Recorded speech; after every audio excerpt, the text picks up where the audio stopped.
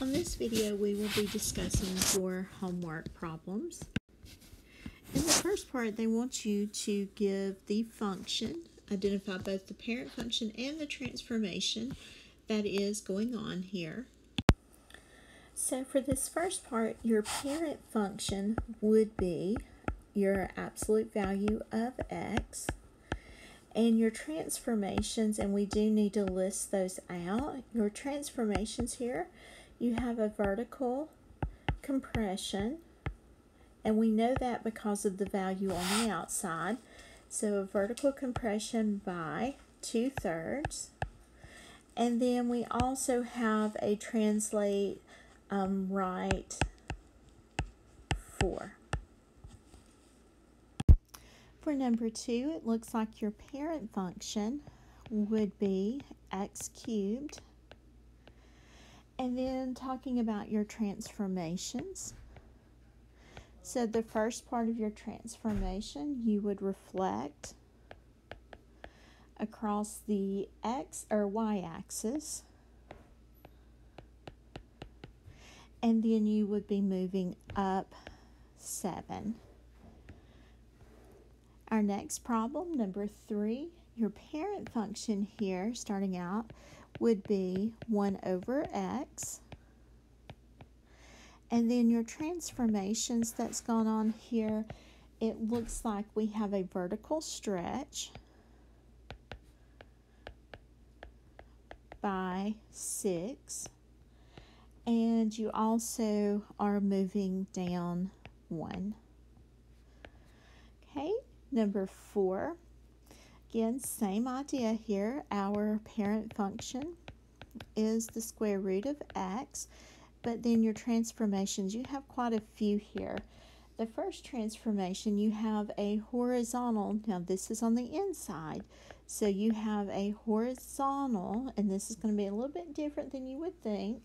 It's a compression because the growth rate is faster, so it's going to make your graph skinnier. So it's a horizontal compression by this reciprocal, so it's 1/4. And then we are going to move right 2 and then up 7. Number 5, we have our parent function is that step function, and that is new to us this year. So this parent function, notice how you make your brackets. Do make sure you put that extra line on the inside. That's your step function. And then for our transformations, again, notice that that 1/2 is on the inside. And so this is going to slow down the growth rate. So this is going to be a horizontal stretch by 2. Notice it is, again, the reciprocal. And then we're going to go up 5. Right, number 6, our parent function here is the square root of x, and then our transformations. It looks like here that 2, let's rewrite this to help us see. That's really negative 1/2, if we look at that, times the square root of x. So we can see that our number on the outside, so for our transformations, this time we're going to have a vertical, and keep in mind it's going to be a compression. It's going to be exactly what you would think. It's going to make it skinnier by 1/2. And then the negative is going to reflect over the x-axis. All right, let's look at number 7. Here, our parent function is disguised in a lot of mess, but that parent function is x squared.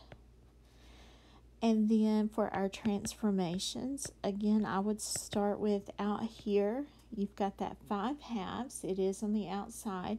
So this is going to be a vertical stretch, because that is larger than 1 of 5/2. We are going to reflect over the x-axis And it looks like we're going to go to the right 11. Oh, not right. Sorry, that's going to be left. Oops. Left 11.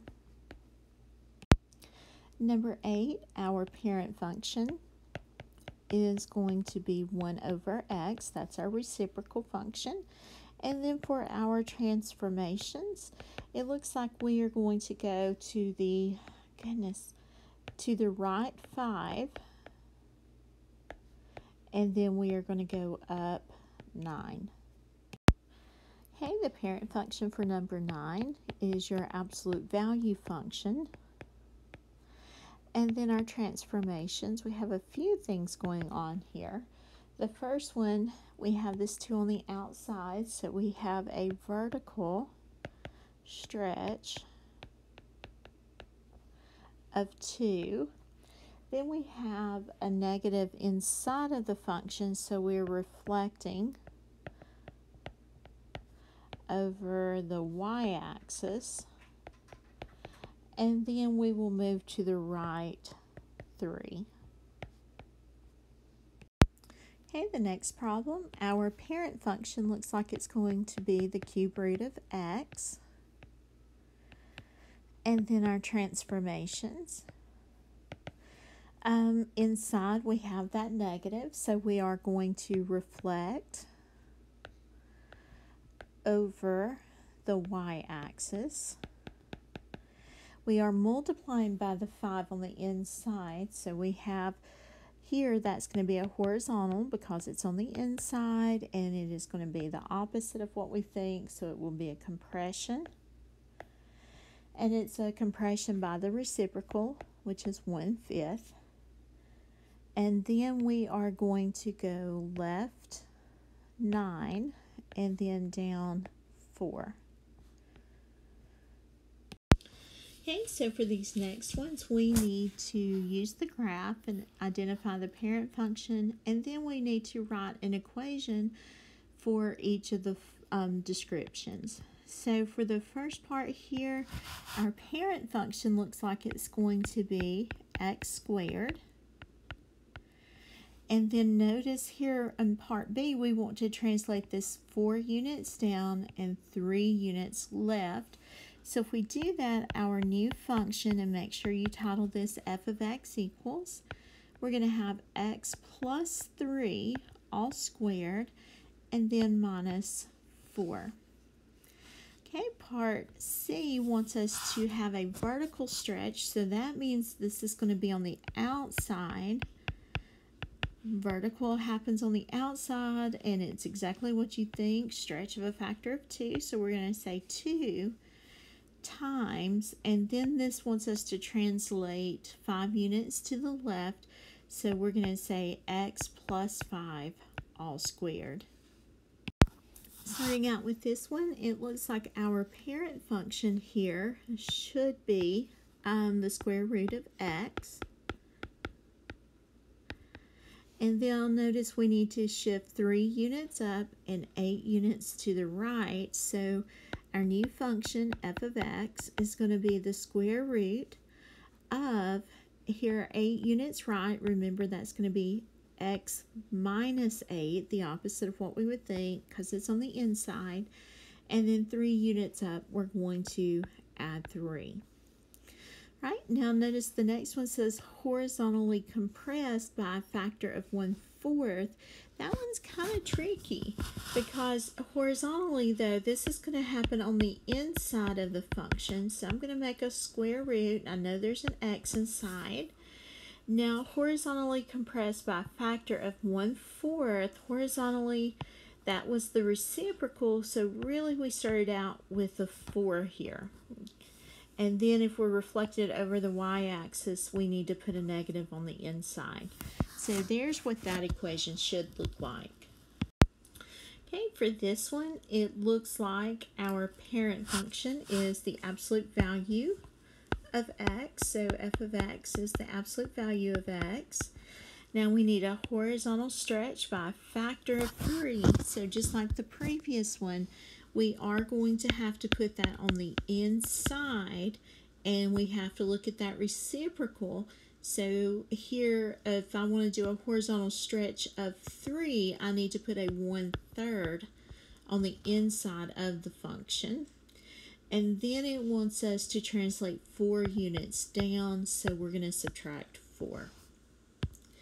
And then in part C, we're going to have that same function, but now I want a vertical stretch by a factor of 3/2.